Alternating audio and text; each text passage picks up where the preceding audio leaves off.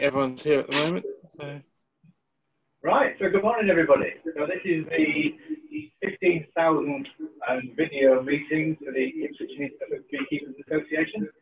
And now we're going straight over to Paul White, because you don't want to hear me at all, on extracting honey. So here we go. Let me just flip the camera and we see this gorgeous extracting.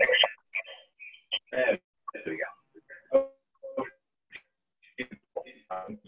Just let that buff for a moment. Okay. It's waiting for our technical assistant to help us. So I'll start the preamble so that we can get things sorted out in the background as well. Today, my hope is that I'll give you an introduction to extraction. My aim is really to go through the process of how to clear the bees from the super, how to decide what to extract, and then we'll take through the process and we'll literally do a practical hands-on session of doing the extraction and some of the points that you might have to remember. I'll stop every so often to take questions because at the moment I believe most of you are muted so we don't get all the feedback. But we will stage it and give you a chance to ask questions. If you have a question, write it down in front of you while you're having your cup of coffee so that you can actually remember to ask it when we stop for questions. And then if there are any extra points we need to cover, we can go back and do a bit more extraction or show uncapping or question about wax or filtering of honey. My aim is it should take around 45 minutes, but we can be a little bit more flexible if need be. So, Sam, are you okay with everything now? Yeah. Hello. Yeah, right. I should do that one. He's just sorting out the last bits and pieces. So what I'm going to do is I'm going to start with the process of your honey on the bees in the hive. Now, I've got a super sitting here. I'm going to have two supers sitting here. How do you know when to extract in the year? That's the question. That's up to you and the bees.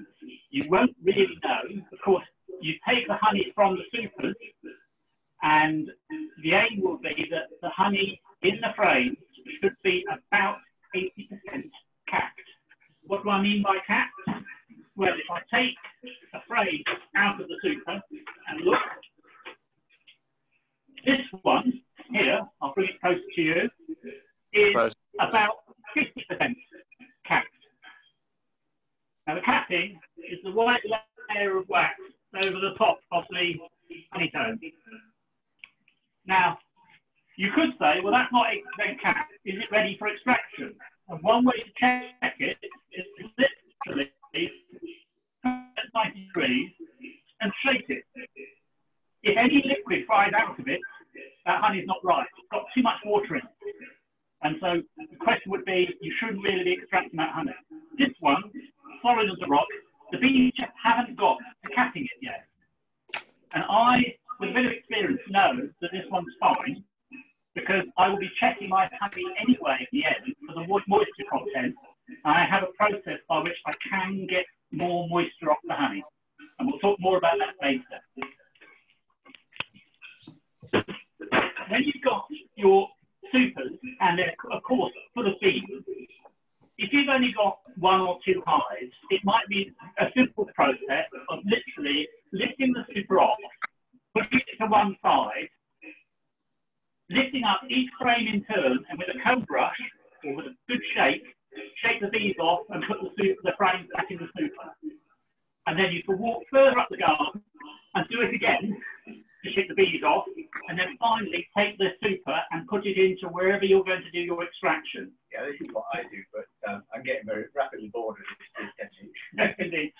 One of the things I would observe is if you've taken the honey and the super off, don't leave it anywhere where the bees can get to it, because you will have thousands of bees in your kitchen, in your garage, in your shed, in no time at all. It's point or other, and you'll never then the super empty and the bees really.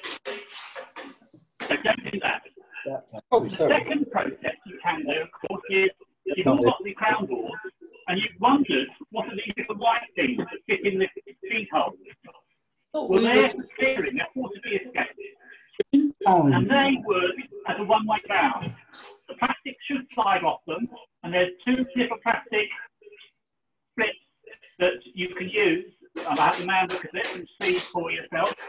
And that basically restricts the bees from going through. Go on, demonstrate it. I can get out that way, but I can't get back in. Well done. Now these will clog up in no time at all, so don't leave them on your boards if you've got them. Only put them on when you're using the boards as clearers.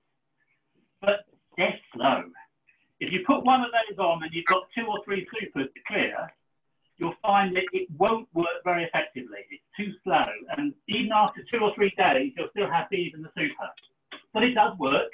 Of course, that's a method of doing it. And then one thing that you do have to do there, Paul, is to give them space underneath that. You do indeed. If you've got a clearer board or a Portuguese on crown board, if you don't put an empty super underneath, or sometimes you have to put 2 on if you're clearing lots of supers above, the bees will not go down. There's not enough space. The problem with this, though, is that there isn't much room underneath. There's only one bee space. There is such a thing as a clearer board. And as soon as I found these, I love them. They work really well. They're either round or rhombus shaped at the back. There is a triple bees width underneath, so that you can actually get lots of bees coming underneath, and a very large hole here. Bees go down, they come out and sit on the grid on the other side, and they're almost talking to the bees on top. And with one of these, you can clear a stack of 3 supers in 6 to 12 hours. And in fact, this is what I do. I'm relaxed about it. I'll put this over the top of an empty super, the stack of supers above, and this morning I took 2 supers off one of the hives, and the bees were virtually empty. I had about 6 or 7 bees left, and I don't even have to put a super on to go and pick up the supers.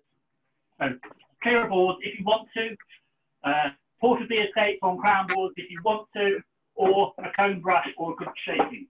That is your supers clear. Right then, what happens next? Well, you need some tools.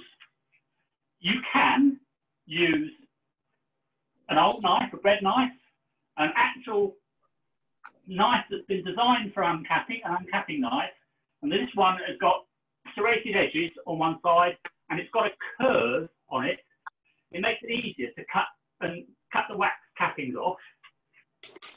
You can use an uncapping fork. He says dropping wax on the floor, which will be a tradition.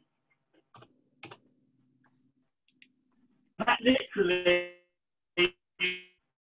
uncap and will be shown later. No, there's such a thing as an uncapping rake.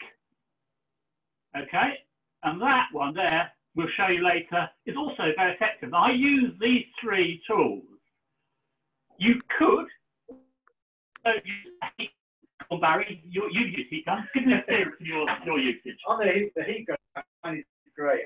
I've been using an uncapping tool before with a bread knife, basically, and taking them off, and you end up with a lot of wax and honey mix that you then have to process afterwards. Yeah. So the advantage of a heat gun for me is that just definitely cover all the coats, particularly the ones with white capping, so it doesn't stick, it's not stuck to the honey, and the heat gun immediately gets the honey, gets the cappings off.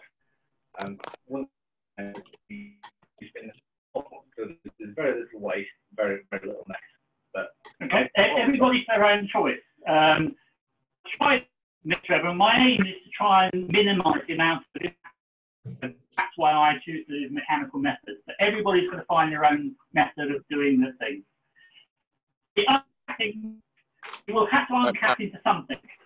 I have a couple of stainless steel uncapping trays that I have that sits in a sink, the same sink. That's where my capping drop. Once that fills up, you need to put them somewhere. And you really need something with a grid on them so you can capture the honey that drops off the capping.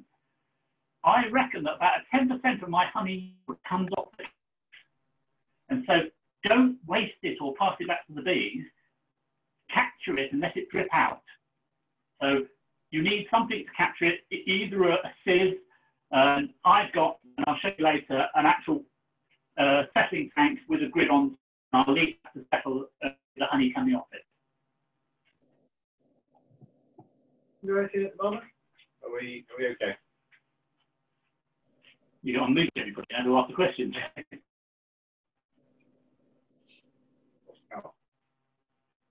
Hello?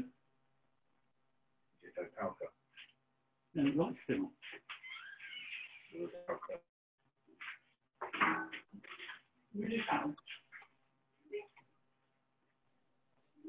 Hello? Are we back? What's happened, Sam? I can't be seen. Oh, yeah. Okay, we're back. We're back. We lost something, did we? There was a glitch. There's a glitch in the matrix. Okay, well, the first question is, are there any questions to what I've said or what you've actually heard? And have you heard everything I've said? Reception is a bit difficult at times, but yeah, I've got the gist on the whole. Thank you. So, Okay, good. Well, if someone's got the gist, how long would you keep your board for cleaning the bees on the hive? I didn't catch that. How long? 1 day? 12 hours? Okay. Yeah, if I put board on, what I tend to do is I put it on in the afternoon, and I will take the supers off in the morning the next day, and then put the clearer boards on the next set of hives in the afternoon. So I work for a cycle, and so it's usually as a 6 to 12 hour period where they clear. If I'm using clearer boards, if I use portable, at least 20 hours. And for shaking, you can do it there and then. And the porter, sorry, okay. We didn't hear. What I'm going to do now is I'm going to now move to. Oh, you didn't hear. Sorry? Are you hearing any of it? Sam, So the are we hearing any of this? The porter bees, how long did you stay? Sorry. Porter bee escapes, I said 24 hours a day. Because it takes a day for the bee to clear through a porter bee escape. Yes, thank you. Okay, good. Right then, I'm going to go slower and we'll do a little bit of extraction. So, the first thing to do, you'll probably need a hive tool to break any comb or brace comb on the frames in the box. And you literally will break it out and lift out the frame. I look at it and I know it's ready. I'm going to first of all use the uncapping fork to show you how the uncapping fork works. And what we do is, where there is capping, I slide the fork along the top and just lift the fork, lifting off the cappings. And then I use the bottom of the frame to pull the cappings off. It's very quick. And literally, I can work along a frame that's not fully capped, like that. I've lifted the frames off, and that's one side done. If you find the frame is too heavy for you, because you do tend to build up strength in your arm by holding up 4 heavy supers of honey, you can rest the frame on the uncapping tray and hold it at the top and do the same thing. Exactly the same on the other side, I have cappings, and I'm going to do the same thing. If I had a fork, it's going to take a long time to do if you use the fork on its own. So the second tool I had, which is the rake. And literally, I can run the rake, what you said big is, and run it all the way down the frame, and it literally uncaps a whole strip of cappings. Now I'm very careful, all the way down, and that's it, and it's done. And if I couldn't get it to the top, I'll just pull that bit off. So I now have lots of liquid honey all around the frame and all on that frame, All this side of the frame was actually uncapped, but I have checked, and the honey is right, and it's not going to be too liquid, so we're not going to have lots of water in the honey. And I put that in my extractor. Sam, are we all good at your end? Be nice if you could come off mute and just occasionally just say hello. Yeah, sorry, it's very just like jerky, if you know what I mean, at the moment. That's interesting because we've got a good Wi-Fi connection at this end, so that's interesting. Okay. Yeah. Okay. I'll just check the servers. I'm glad it's not just me. Yeah. Okay. Well, hopefully the recording will be good. We'll see. Absolutely. So I do it again. Now this time I'm going to use an uncapping knife for it. I break the frame out. And this one has got better cappings all across. It's emptier there where the bees haven't quite filled it, but all through the rest of this has got nice cappings on it. And this will be a spring honey, and I haven't yet tasted it yet. The perks of the extractor will be to check its quality, and it's very much a process of working through. I run my supers. I start with 11 or 12 frames on the super box.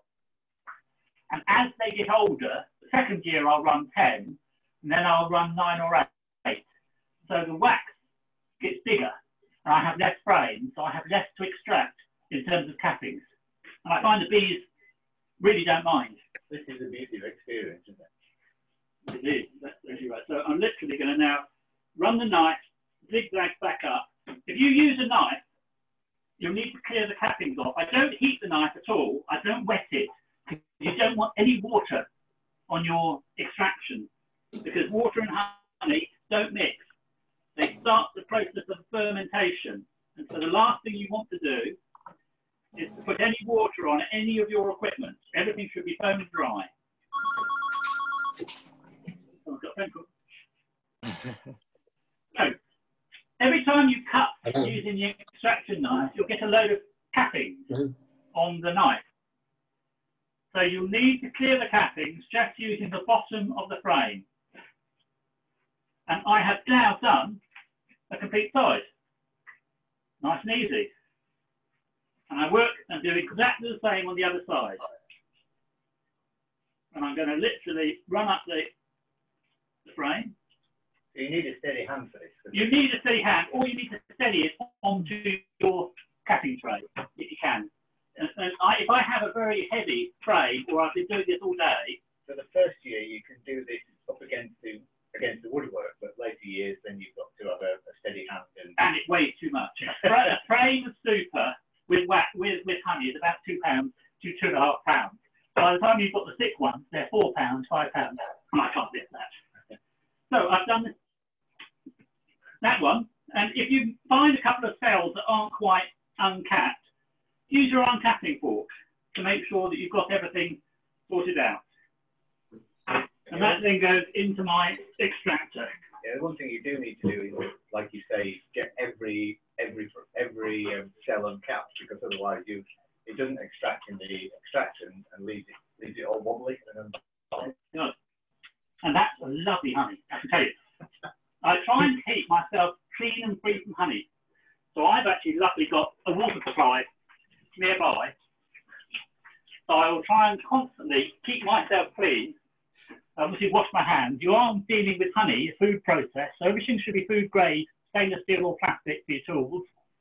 No tin plate extractors, squeeze. And of course, please make sure that the surfaces you had, if you put honey on them, stay clean. If you do spill honey, scrape it up and put it in a pot and give it back to the bees. They're appreciative. The best floor covering that I have found. Yeah, the best floor covering I've found is newspaper. Yeah, and newspaper does work. You can throw it away afterwards. I've got a tiled floor, so I always know that by the time I finish my extraction, it will have little blobs of wax on it, and I'll be sticky. That's right. Are there any questions so far on uncapping the frames? something I was going to ask. I can't remember what it was. It's gone out of my head. No. Okay. Now, I'll How cover long? the next bit. How long to Yeah. one super? How long one super takes for you to uncap and spin? How long? If I'm doing a super, I normally do. I won't do more than 10 supers at a go, but that's because I've got lots of bees. It takes me. It depends on the size of your extractor how long it works, but I reckon it takes about 3 to 4 minutes a frame to uncap them and put them in the extractor. And of course, if you only have a 3-frame extractor, you've then got to spin. And depending on the size of the extractor, will depend on how long you have to spin them for. Because obviously, if it's got a bigger radius, it gets more force, and the honey will fall out quicker. And it also depends on how sticky the honey is. If you wait and it is going a bit gloopy and thick, or it's rape running like that, it can take a long time. And you have to be very, very careful of the balance and the spinning. Because if you spin honey and it's a tangential, what does it mean by tangential? The frames go in flat to the spinner. If you spin them too quickly, you can blow out the wax, and the wax will then fall apart. So you can't spin them quickly. And you have to actually take the frames out and turn them around and put them in the other way. This extractor I've got here is actually a radial extractor, which means that the frames are all pointing to the center of the spinner. Yes. And you change the direction of spin to get the honey out of either side of the frames. So you notice I have uncapped both sides of the frame before I put it in the extractor. Yep. I will go through the process of spinning the honey, but I would before we do that, I'll actually talk through what you're doing. When you so just summarise, that's about 10 frames. 10 frames. Say 3 minutes each, so it's half an hour to actually take the cappings off. Probably, if you're a beginner, it'll take me a quarter of an hour, but I've been doing it a few years. 15, 20 minutes to take the cappings off, pop it in the extractor. If the extractor takes the whole super, then another 15 minutes to take the honey off? I reckon that, well, it takes me about 2 to 3 minutes, about 5 minutes of spinning to get most of the honey off. I'm not rigorous at getting every last bit of honey off the frames, because I know that as soon as I've got the honey off, I'm going to put the supers back on the bees, and they'll clean them out and put it back into the next super. So I don't have to be rigorous in getting all the honey out of the frames. When you're going to be spinning, you'll start spinning slowly. And by slowly, I mean literally, it's just going round until you can start to see the honey falling out of the frame. And your spinner might well be unbalanced. And you have this lovely process of you hanging on to your extractor while it's spinning, if you've got an electric one, or if someone else is turning it, you're holding on to it because it is unbalanced. We're going to see that. We will in a minute, because the frames have a different amount of honey in them. And so it's one of those processes. If you have only got a small number of frames, do put empty frames in the other slots to try and balance up, and also move the heavy ones and so they're almost opposite each other. And that helps a little bit. The super, when you spin the honey out, I tend to spin a little bit one way and then stop and spin a bit the other way, and then I go faster and then faster the other way. It's the whole purpose of I'm trying to make sure that the wax doesn't get deformed, and I gently get as much honey as possible. If you throw the honey to the sides of the extractor really quickly, you're going to get more air in your honey, and you'll get more air bubbles in the honey in the bucket. And if it was almost ready to start crystallizing, those air bubbles will start the crystallization process really quickly. I'm glad I'm doing these sessions because I've never realised that. But the faster you get the honey off, the better. Well, you can do it. But then, that's not good. Then you get these extra problems with air bubbles. Try and be gentle with your honey, that's for sure. And the other thing will be is you need to have a way of taking the honey out of the extractor, because it will fill up. And some people have only got a small number of supers, will be able to get all their honey in the extractor before they start extracting out. I actually have a double sieve, a stainless steel double sieve, that sits underneath the honey tap. That will catch, the course will catch the cappings that come off the frame, and the fine will get all the last bits and pieces. So I double sieve all my honey before it goes into buckets. Food grade sealable buckets, again, because you want to stop air getting in your honey once you've finished. Honey is hygroscopic, it sucks in moisture. And so once it starts to suck in moisture, it will start to ferment on the surface.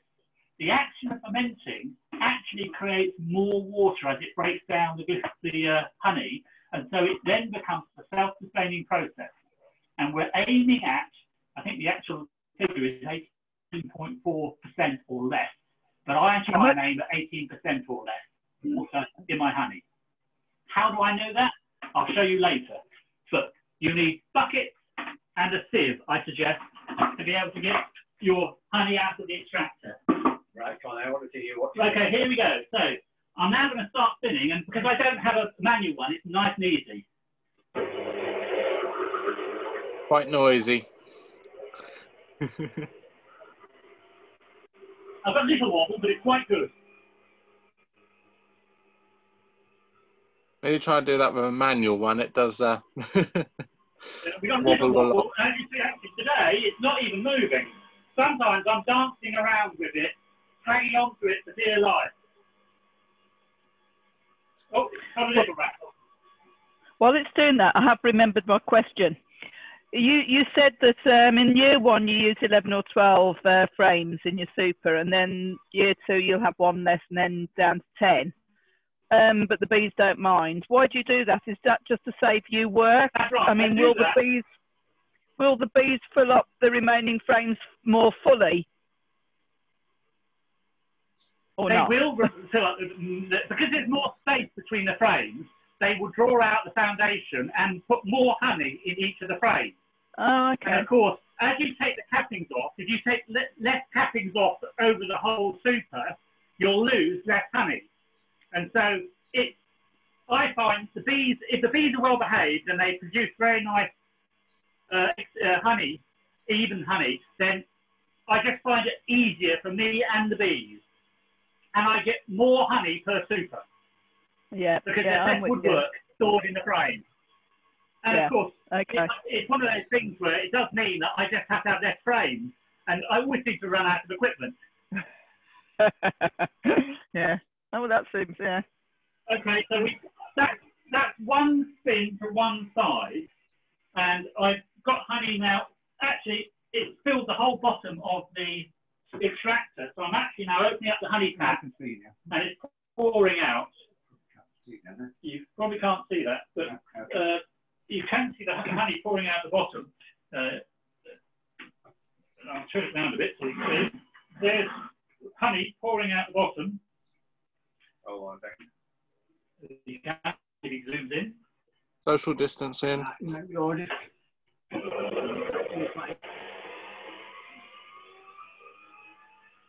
And if I've got 9 frames in the extractor, I find I'll get about 25 pounds of honey per. And this honey is just about right. It isn't too gloopy. You can tell it's gloopy because it starts to come out in little white crystallized lumps. And so obviously in the cells, the honey starts to crystallize. If you come across a frame that honey won't come out of and it's solid, the only thing you can really do is then give it back to the bees. And you've got 2 choices. Let them seal it up again and fill it up with honey, or you can wet it, put it in a bucket of water, and hopefully they'll then chew it back, because they will want to reduce the water content again. But my suggestion is, don't try and extract honey which is solid, because you're wasting your time. It's hard work.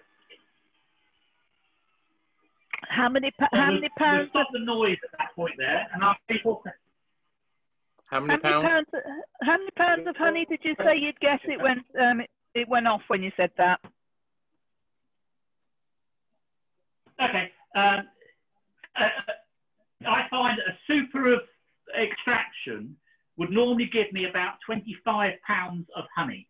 So that's one complete big bucket of honey per super. That's a good on average. That's good crop. That if all the frames were full. That's a good 10 kilos in new money. Yeah. And so I always warn people, watch out when you're lifting these supers off. If you stack them up nice and high, the beekeeper's back and the pain of lifting, you really will know about it. So the honey extractions, and I've only put in 9 frames there, and I've now got about a quarter of a bucket, and I haven't spun it past yet. But there's no point in me spinning it while you're watching it, because we're trying to learn about all the bits and pieces. Well, what I will do is emphasize to you about water content. Many of you won't have the benefits of a refractometer. They cost about £30 to buy. You can get them on the internet and sell them in a nice beekeeping shop near you called Boxhouse Beekeeping. I sell for £28. Yeah, £28.50 I sell them for, so it's quite good. But these I find a really, really useful tool, because I'll get a little dipping stick and I'll take a quick dip of the honey that's coming off, and I put the honey, whoosh, there's dripping on it, on the little glass plate. And you only need a drop of honey. You don't need much, he says. You can put much on there. The benefits of this straight away are, yeah, it's a very nice honey. Definitely honey. Definitely honey. What I should do, of course, I'm being very mean, the fact that you can't taste it. But so I'll give it to the cameraman. Oh, lovely. Now, what do you think of it? I think I need more. I love it. Nice honey. You drop the flat back on the honey, and then I can't see it unless I put the glasses up. So I then look, and that one tells me it's about 17.8%, but it's very blurry because I've got a bit of wax in there. I tend not to readings out of the. It'd be very difficult to do that. I think it won't work. We'll see an upside down video. I would say is don't try and take your readings straight away. Yeah, the readings of a refractometer will give you a very blurry line when you just take it out straight away. Let the bucket settle first. I normally leave it 24 hours. The honey is heavier than the water, so the water will rise up to the top of the surface. Oh, when you test it then, you get a much clearer result of what the water is. Someone's got a feedback system. Now, I've got a very bad habit now of cleaning my refractometer, so no one else should use my refractometer because I clean it off and dry it out. So that told me straight away the honey was actually quite dry, but I wouldn't be testing it until later. If you do have a bucket of honey, and you find that when you've finished and you've done a check of the water content and it's above 18.5, don't panic. The bees know how to get rid of the water. All they do is they leave it uncapped and fan and let the moisture, they have a warm hive, and the moisture will drive itself off before they cap it. You can do the same thing. You can either put it into a closed room that's warm and put a fan and blow air across it. I cheat and I actually have a little dehumidifier that I got, and I can find that if I run the dehumidifier in a closed room with a fan that's blowing across the honey bucket, I can reduce water content by about 0.5% a day. And so if it's wet honey, I can blow off the wet honey and we will then reduce the content. There is nothing worse than you keeping a bucket that's wet, because what will happen is it will start to froth. And either it will froth in the bucket or froth when you put it into the jars, and then you'll have fermenting honey and it will ruin the whole bucket. And once it starts to ferment, you have a real challenge. Trying to stop fermentation is hard work. It can be done, but it's hard work. What you tend to have to do is heat the honey up fairly quickly, and any heating of the honey will change its flavour. So I always try and say, please do a minimum amount of heating as possible. Obviously, if you want liquid honey, you'll have to warm the honey up to a point where the honey melts. But with storing honey, you'll store it in sealed buckets. The bucket should be full to about an inch from the top and then click sealed, and that will then last indefinitely. Do please write on the bucket which apiary it came from, what the weight of the bucket is, what the water content is of the bucket, so that you can remember. And I tend to find that I keep my honey for actually a year, if I can.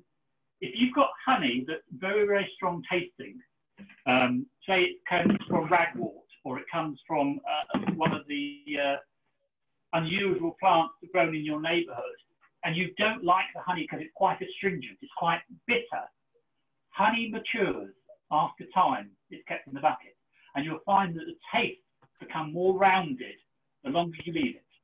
My honey never gets to last that long. The other thing I would also suggest is, if you've only got 1 or 2 hives, don't extract it all in one go, because the bees will fill the supers up, the frames, from the centre to the outside. If you pick up each of your frames and hold it up to the light, you'll notice that there'll be different colours. And obviously, it will depend. If you've only got 2 supers or 1 super, extract the centre one first and keep it separate. So you pour it into a small bucket or to a small jar, and then do the ones that have got the same colour. Hold it up to light, and then you can extract the 2 outer ones. You'll find the taste difference is amazing, because your bees will have been gathering and foraging off different plants and flowers, and you get a chance to taste all the different varieties of the nectar and the mixture of pollens with them. I take my honey off 3 times a year, because I can then guarantee I will get a true spring honey, and I'll get a true early summer honey, and I'll get a true late summer honey.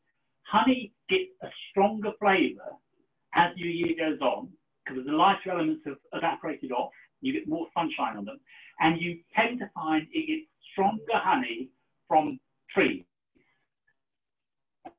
Yeah, the lime, the chestnut gives you a much bolder flavour. Are there any questions or any comments to make on that? You said you get much stronger honey from what? I missed what you said. From trees? Did you say trees? In the year. So if I take spring honey, it tends to be light floral and tends to be very fine grained honey. Summer honey tends to be slightly darker. It has a more complex flavour and has a more honey flavour actually. It doesn't taste as sweet. And then if you ever take honey off in August and September, you'll find that that honey is really bold.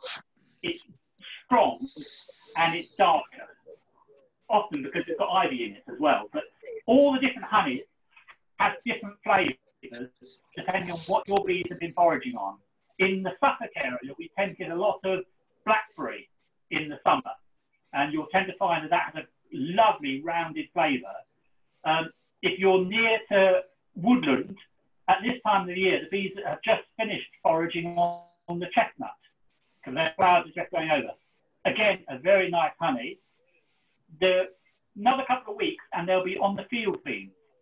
Unfortunately, this year, I think the weather's going to be so dry that you're going to get not much nectar off the field beans. But if it's a damp summer and the field beans are wet, you get a really rich, delightful flavoured honey. I think lime's about to flower now, isn't it? Lime is about now. I get very flavours of honey. I've got one I'm just about to cream, and that honey has got a really dominant a citrus flavour to it. And you either like it or you don't, but I have a problem. If people come to my door and say, I really love the honey I had last time, can I have it again? The answer was, I'm sorry, but the next batch of honey will be different, and it will be based on what the bees were taking. I do batch up my honey so that if I can guarantee that people get the same hive and the same extraction. But once it's gone type of thing. Are there any other questions? I've got a question clearing. Sorry if I missed it earlier. Sorry, can you hear me okay? Yep. Yeah, no problem. Yeah. Say I've got 2 supers on a hive. The top one is full, ready to extract. Do I put the crown board with the porter escapes between those 2 and leave the top super open to clear the bees? What I normally do is I have an extra crown board if I was going to clear. So I'll leave the crown board on the top. I will put the clearer board between the full super and the empty super, making sure I got it the right way round, and then the bees go down into the empty super to do it. Most people tend to put the full supers up and put the empty super underneath the full supers because the bees want the shortest distance to travel to where they're filling up. Actually, that was a good point you made about the clearer board. You really do want to put it on the right way up. Yeah. Yeah. You put it on the upside down. It's a one-way valve. It's a one-way valve, and it really doesn't work. But I think you take it for granted, but it's not obvious. Not the first time. No. The other thing I would say is that don't be worried. If you want to do a little bit of extraction for yourself, but there isn't much honey there, don't take it all. We in this area have a period, if you take it in May, and then we have a very severe June gap, where there is no nectar coming in, and the bees have got lots of young, they've got to feed them on something, and they can starve. And so don't be a mean beekeeper and take all the honey off in the spring. The same goes through in the summer.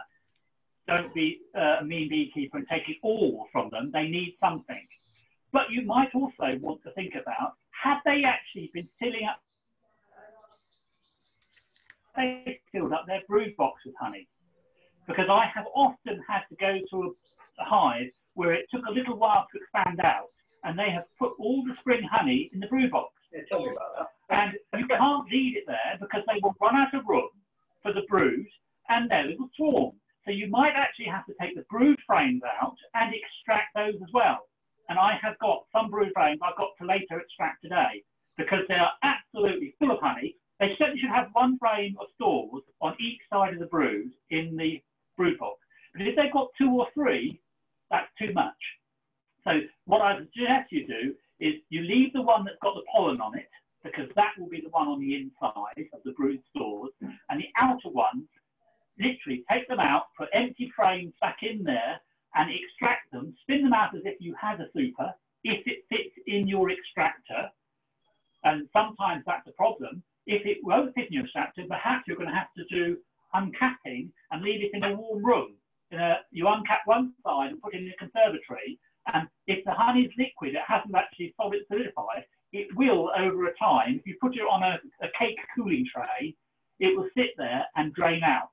Don't put it on something that isn't supported, because you'll find you'll have a big dome of wax and it will all fall into the bottom of your tray.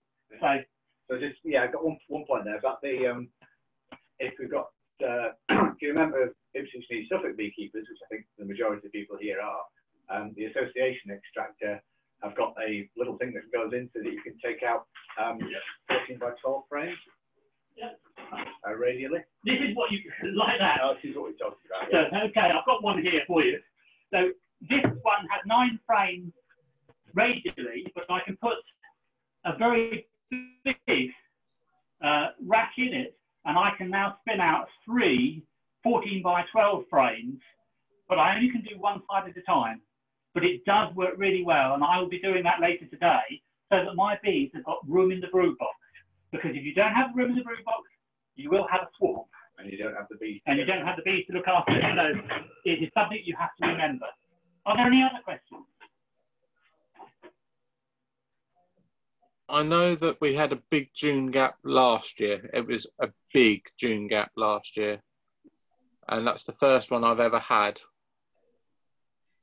I'm expecting a big June gap this year because I've already been told that the blackberry is starting to think about flowering. And usually the June gap happens when your tree nectar, early tree nectar, your chestnut is finished, and you then have a gap waiting for the blackberry to flower. Because nectarine flowers normally mid to end June, all the way through to August. And this year, it's going to come very early. We've had very, very warm weather, and I have a feeling we're going to have shorter June gap, have a second gap in the flow. I don't know if you've been looking at your bees, but my bees have certainly slowed down their production. We had a burst of enthusiasm probably last week when they were bringing in huge amounts of nectar.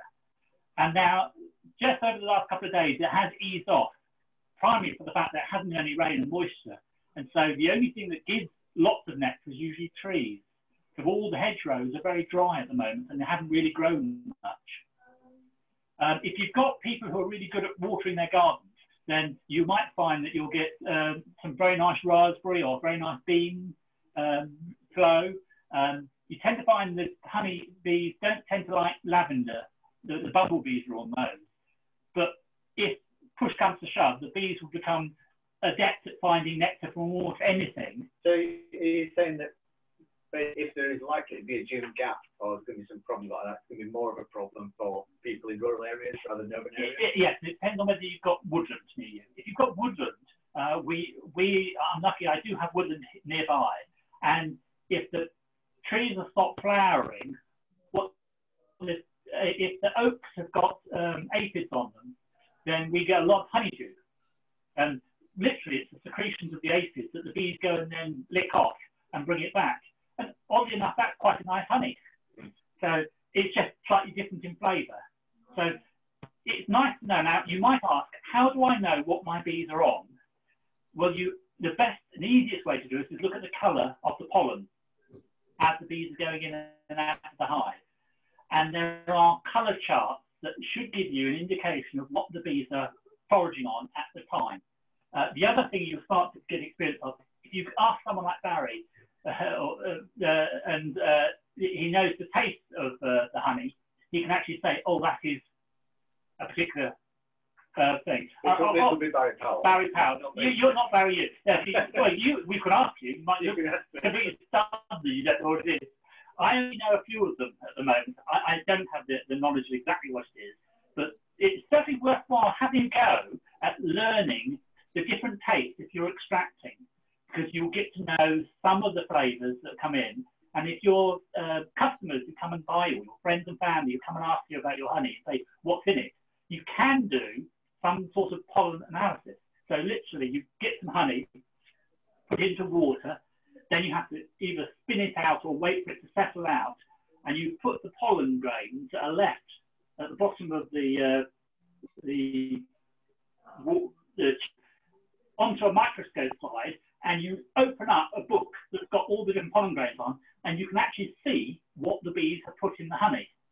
There's another thing there. It's a fabulous advert for I think it's the CEH. This is the Centre for something in Hydrology, where they're asking beekeepers to give them samples of honey. Yes. So you basically take it straight out of the super, and they will take those samples and analyse it, do some DNA analysis, and tell you the range of different types of pollens that have been in that honey. If you just go to the CEH website, register. They can't send kits out at the moment, but they're telling you to just take some honey off, about 200 ml of honey, straight off the super, basically cut it out of the super, pop it in a jar, keep it sealed, and if you've registered, they'll send you some vials to put this honey in, and then you can get it analysed. That's right, and they'll obviously looking to see whether there's persistent chemicals left in the honey. I participated in a sample last year, and it was very useful. They said it was mixed foraging. They gave me what the foraging was, and they said no residue whatsoever. And so you could smile and say, well done, bees. But you never know whether a gardener nearby has been spraying his roses or whatever else, and the bees been on the nectar. Certainly, you yourselves should know that you haven't treated your bees with any chemicals while the honey flow is on. So no thymol-based products, varroa, and all the main treatments are done after you've done your extraction of honey. Once we've done the extraction, remember you've got wet supers. You need to put these supers back on the hive. You don't have to put them under or over other supers, what I tend to find is if the bees have got plenty of space and the supers are on the hive, I will tend to put the supers above the crown board. So the bees will crawl through and lick out the wet supers and make them dry again. It takes about a day, 2 days to do that, but they won't have the extra space, so they spread the honey that they're gathering across all the supers. Because what you want to do is to try and keep them so that they are concentrated in one area. The second thing is the more supers you have on the hive will get cooler because they have to heat all that area up to make it warm. So if you actually only put on the boxes that you need, so I often might put the supers on to get them licked out above the crown board and then literally take them off and put them back into my store, waiting for when I need them again. So you put... Wet supers get them licked out. Oh, there's a question. Yes, so Paul, you come back with your super emptied of honey, you put a crown bar and you put your super empty and you put another crown bar and they will lick it, yes? That's what you meant? I tend not to put I tend to just put the super on top of the crown bar underneath the roof without an extra crown board on. And so literally, and I might put 2 or 3 on.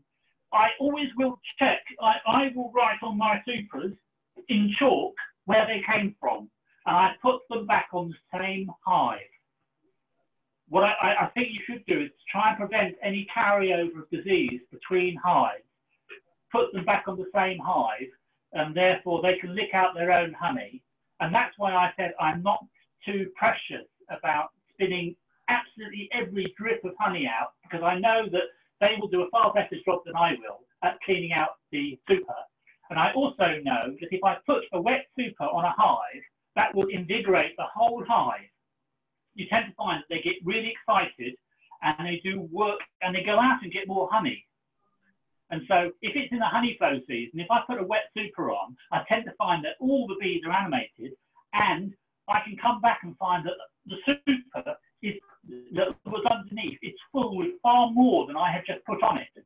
In the fact that they worked harder because they honey flow has started again going. And so very much, if you want to increase the speed and work rate of your bees, put a bit of honey on the top and off they go. Are there any other questions? What do you do if you uncap your cappings that are in your tray there? Okay, uncap the capping. So I've got a very little tray here, but usually it's stacked full. And I have my cameraman spin around because I've got just a tray with a grid on it. And I will put those on this. Yep. And literally it will be sitting there dripping away, and I'll have to do this 6 or 7 times in the extraction process. So they'll be sitting there waiting to go, and that honey that's sitting in this basically a filter tank, I will leave for 24 to 48 hours to keep on dripping. And that will then, I will put it into a bucket called cold cappings honey. And because it hasn't been spun out, you'll find it will have a slightly different flavour to the honey you spun out. And cold cap honey is lovely. It tastes nice. It's odd enough, it is, if you ever want to have wax that is perfect for candles, cappings wax is the nicest you can get. And so don't waste it. Once I have my cappings dried off, I've actually got from the car boot a slow cooker, and this slow cooker I've got on the lowest setting possible, and I will put it on and I'll warm it up. And what will happen is that the honey will drop, any honey that's left over will drop to the bottom, and the wax cappings, I won't actually try and melt them. I'll just have them as semi-melted. And that I then let to cool, and I will pour that off, and you'll find that that also will produce quite a lot of honey. Check it, make sure you haven't cooked the honey, but I'll keep that separately, and that will be my reserve for feeding back to the bees if I need to later on. I tend not to have that as honey I sell, but you can do it. It tastes lovely. And then finally, I will then heat it to a higher temperature to get the wax ready, and I will pour the wax through some hessian into big stainless steel molds I've got, and I'll have wax blocks. And that is probably the nicest wax that you'll ever get. So if you want nice scented candles, if you wanted to use it in beeswax polishes, cappings wax is the nicest of the wax that you can have. So don't ever throw it away, keep it, because it's a nice wax. And you'll find you'll get an awful lot of wax. And even if you don't want it, bring it back to your supplier and he will swap it for foundation. There is a direct exchange. So if you have a pound of beeswax in a block, you can actually have 7, 8, 9 sheets. I can't remember what the exchange rate is. It's on the website. I do exchanges as well. And you can have free wax foundation back. And that way, the foundation is then passed back to the bee processors, and they are then able to make more foundation. So don't waste your wax and use it in later on. Are there any other questions? Okay. You said something. Now, you said. Hang on, there we go. You said something earlier about it. Sometimes the bees will put the spring honey into the brood, onto the brood frame, yeah. and it just cut off when you said about what would happen if you took some. I don't know what you took out, but you said the bees will swarm, and I thought, what will happen if? Why will the bees swarm? And I missed the bit in the middle. Okay. The key thing is if the brood box gets full up with honey, blocking out the frames, the queen can't lay more eggs. And at the moment when she runs out of space to lay eggs, the bees get frustrated and decide that, right then, we need to prepare to swarm. And so the extra honey in the brood box is not a good idea. Honey bound, isn't it? The honey bound, yes, indeed. So what I suggested was take out the ones that have got honey in and leave just 2 frames for stores. And those stores frames should be the ones that have got the honey and the pollen on. And you'll find that the inner ones will generally be the ones that you leave. And you put them to the outside of the brood pattern. And if necessary, put some nice clean frames or spin out the brood frames and put them back into the box. They will clean them up, tidy them up, and they'll be happy again. It's only the fact that they had so much space and it was easier for them to put it into the brood box rather than carry it up to the super. Sometimes they don't like drawing new wax in the super and will just fill up their brood box.